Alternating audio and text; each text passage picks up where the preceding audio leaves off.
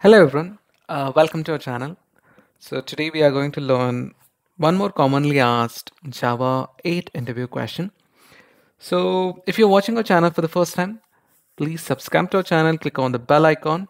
So let's get started. So the problem statement states this. So given a list of integers, find out all the numbers starting with 1 using stream functions. By seeing this problem for the first time, we think, what is the big deal in it? Because we just have to find all the numbers. It starts with 1. So here, if you see 10 is one number, 15, 17, 116. So looks like it is pretty straightforward, but there is a little difficulty in that. So because the given list contain integers, it's a list of integers. It's not a list of strings or list of any other type. So in case of integer, there is no function by using which we can check starts with. So there is no straightforward solution. So then what else we can do? So one more option we can think of is like taking this number.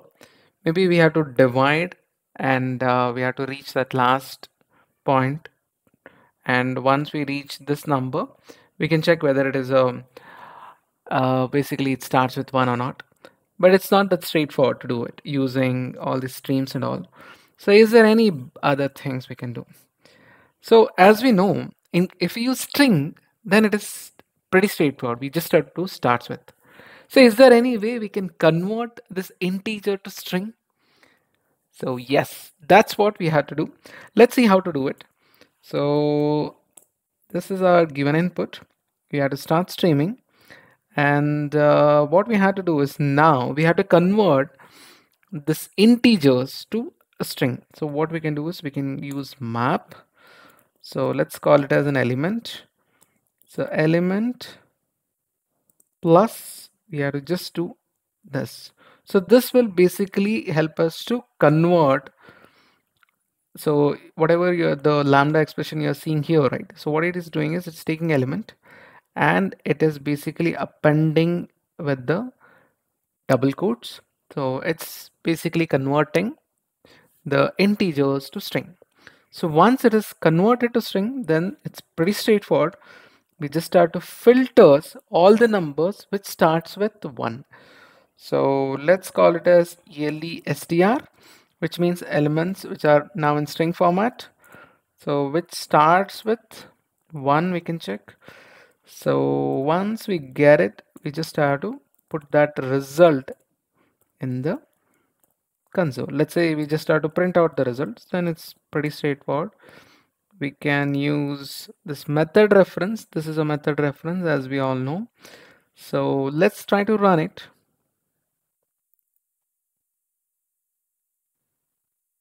Yes, we got it. We got all the numbers which starts with 1. It's 10, 15, 17, and 116. So I'll just explain the problem solution one more time. So we are just streaming on our list and we are mapping our element and we are just appending each element with a double quote. So basically it will convert an integer to string. Even there are other ways, but this is the easy one way. And we are applying the filter on the element which are now converted to string. We are just checking if it is starting with 1. If so, if this is true, then we are just printing. So as we all know, this for each is a terminal operation. And so whatever you are seeing this filter, this is a basically intermediate operation, and even this map is an intermediate operation in the streams. So, and one more thing we should be knowing is, in case of streams, intermediate operations are lazy. Whatever you are seeing here, right? This will not be executed until you attach the terminal operation. So that's why Streams supports lazy evaluation. That's one of the advantages of Streams as well. So let's move on to the another variation. Let's say you have printed this. Interviewer may tweak a bit. Interviewer may say like you could print all the numbers which starts with 1. Let's change a problem. Let's print all the numbers which does not starts with 1. So the whole thing will remain same. And let me just comment this previous solution. So what needs to be changed? So some guys may think that we may have to put the not check here, but it's not correct, because here it's like we are taking the element and we are basically checking here. This is the place where the check is happening. You can assume this kind of an iteration, and this is where the actual if check is happening. So this is just, it's coming from your for loop. Just assume this coming from your for loop, and this is where you are checking in the if starts with, then print it. So what we can do is we just have to put this not check here. So this will do our job. So let's run it. So it should print all the numbers which does not start with 1. So two things are done.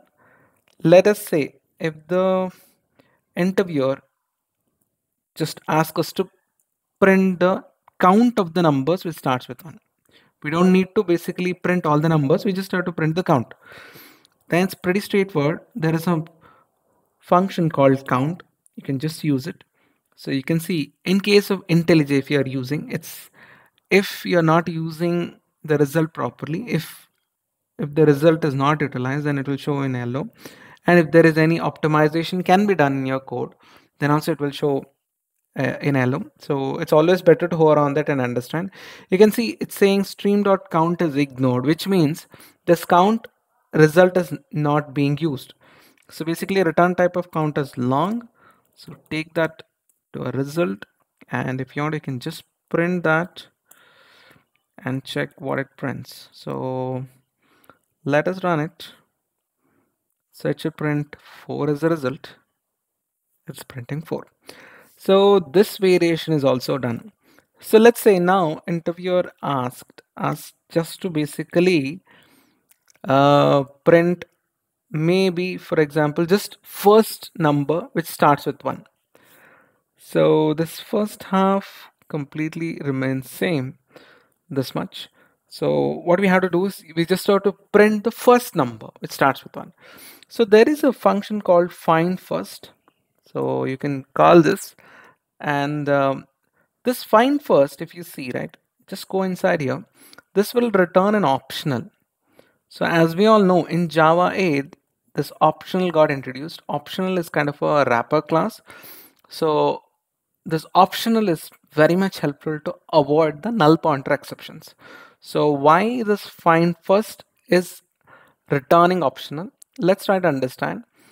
So what this find first does is it will check for the first occurrence of the result and it will try to return. Let's say if there is no matching result, then it can return null. In order to avoid the null pointer exceptions, what Java has done is it is wrapping the result in optional so that we can avoid the null pointer exceptions. So basically the find first return type is optional, that we understood. So now how we can avoid the null pointer, basically if the return type is optional, then we can go for if present or the second function, that is if present or else. So in our case we just have to print it, and we know that the number starting with 1 is present, so I'll go with if present. So what we have to do is we just have to print this. So what it prints is it will print the first occurrence of the number which starts with 1. Let's run it. So it's printing 10, so it's perfectly fine. And there is one more method, okay, which is called find any. So let's try to run that as well and understand what it is doing. So instead of find first, you can go for find any and run it. So find any, as the name indicates, it will not assure you that it will return the first element only, but it will return any element which starts with 1 in this case. So what it returns is find any. Basically it will find any on this condition and it will return the result. So but in case of normal stream, find any and find first both will behave same because both will run on single core. But let's say we are running this on multi-core. So that time find any is faster compared to find first, because it will check in the different cores. As soon as it get the result, it will short circuit, means it will end the execution and return the result. Compared to the other method, that is find first. Find first is little slower compared to find any.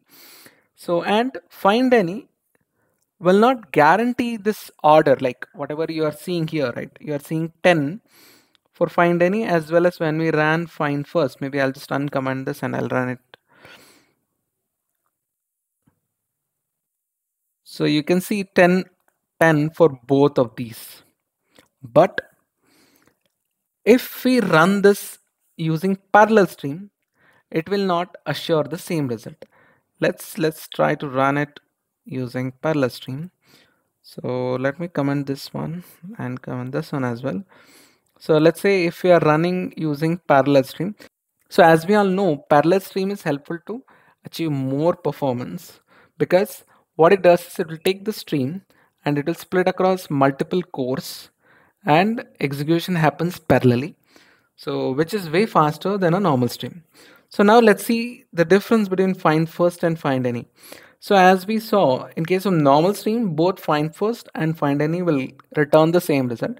But in case of the parallel stream, find first will always return the first element only, which starts with 1. But in case of find any, it returns any element which starts with 1. So let's try to run and check it. So you can see the find first is returning 10, but find any is returning 17, the second one. So how it is faster, the find any, if we want to understand better, right? So basically this whole thing is split it into multiple streams and execution happens. So as soon as the match happens, as soon as this condition becomes true, find any exits and it will return the response. But in case of find first, it should find the first element which matches the constraint. So this is little slower compared to find any in parallel stream. So this is one of the difference which we have to understand. And as we understood, this both find first and find any returns an optional one. So we have to just do if present check. And as we understood, optional is helpful to avoid the null pointer exceptions. So it's always encouraged to use optional in your day-to-day implementations as well, so that whenever there is a case where you have to return the null, then do one thing like wrap that null using optional. So it's as simple as this. So let's understand one more concept here. Here you can see we are creating a list using arrays as list. So this is one of the method commonly used by many of the developers to create a list using array of elements. But do you know about this as list, how it is better or bad, or what it does internally? Let's try to understand that quickly. Let us try to understand this as list method, because it's kind of interesting, because this may be useful for your interview as well. So let's try to understand this as list method. Let's hover on this, or you can click on this method and go inside also. So basically what it says is it returns a fixed size list backed by specified array. Changes made to the array will be visible. Just you can ignore this. So what it means is it's a fixed size list. And so you can see the methods leave the list unchanged and throw unsupported operation exception. Let's say if you want to change the list, let's say if you want to add an element or if you want to remove an element, this list will throw an exception. So let's try to understand that quickly. So let's say I'm adding an element. For example, I'm adding 3. Let's say I'm removing an element after that. For example, I'm removing 4. So whatever you are seeing, right, this add is just an element gets added to the list, and remove, you can see it's at index 4, I'm removing some element. Ideally both of this operation will fail because it's a fixed size list. What it means is you can't change the structure, the size of the list should be same. So let's quickly run it. It should get unsupported exception. You can see unsupported operation exception at line number 14. The first operation itself is failed, and if you want I can show you the second one also will fail. So this is one of the interesting information about this as list. So you can't use as list wherever you want. So you should think twice before using as list, because as list has this restriction because it returns a fixed size list. So you can't add or you can't remove an element. But what you can do with this is you can replace the elements. So this is perfectly fine. So there is a method called set. So you can basically specify the index for, and let's say I want to replace with 50. So this is perfectly fine. The third method. So if your need is just to replace something, then you can do it. But if you think that your list is going to grow, like if you want to add some element at the end, or if you want to remove some elements from this list in future, then it is not possible if it is created using arrays as list. So it's better to avoid creation of arrays as list. In those cases, you can go for a traditional way of creating. So I hope you understood the concept of how to find a number which starts with 1. So we discussed this approach by converting into string and using starts with method, and we even discussed an element, if it is like how to find an element which does not starts with 1 as well. And we even have the discussion on this count as well, and we discuss about find first and find any. I hope this video or session is useful for you. And if you have any questions or suggestions or anything, or if you like this video, please show your uh, interest by clicking on the like, or you can comment. And if you have any suggestions or if you have any comments, please put it in the comment section. We'll look into it and we'll revert back. Thank you.